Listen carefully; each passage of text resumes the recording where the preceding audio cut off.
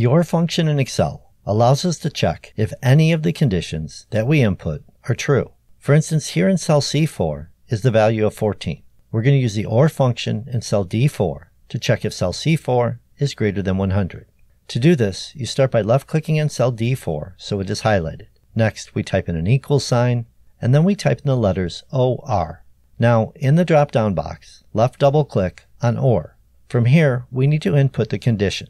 To do this, we left-click on cell C4, and next we type in a greater than symbol, then we type in 100. Then we type in a close parentheses. And to finish, we hit the Enter key, and we have an output of false, because 14 is not greater than 100.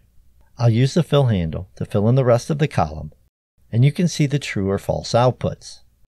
Now, in cell E4, I have the opposite setup. Our condition is cell C4 less than 100? I'll hit the Enter key, and we have a result of true. Again, I'll use the fill handle to fill in the rest of the column. And you can also use text in an OR function.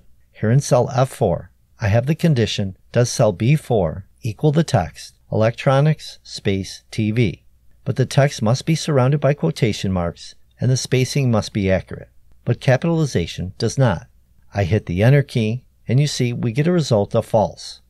If I use the fill handle and pull down, you can see the only true output is in cell F8, as that is a match.